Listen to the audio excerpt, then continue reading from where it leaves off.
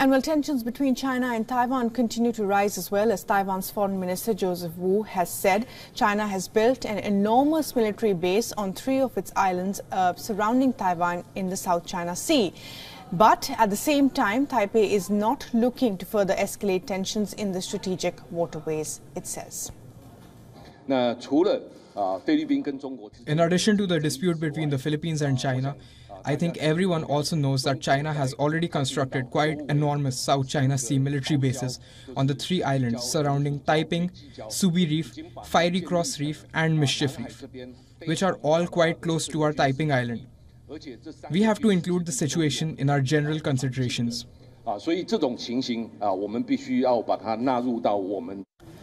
Both Taiwan and China claim most of the South China Sea as their own territory, but Taiwan controls one islet in the contested Spratly Islands, which are deep in the southern part of the sea, known as Itu Aba, which is referred by Taiwan as Taipei Island.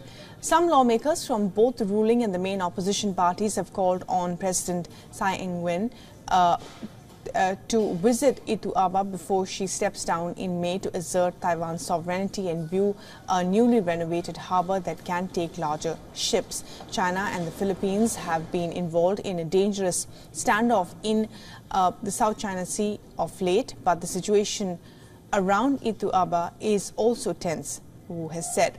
Itu Aba has a runway long enough to take military resupply planes from Taiwan, but compared to the other Chinese-controlled islands, it is weakly guarded and Chinese forces tend to ignore Itu Aba.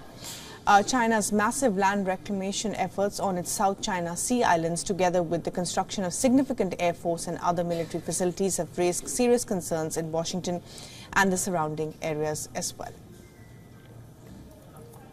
For all the latest news, download the WION app and subscribe to our YouTube channel.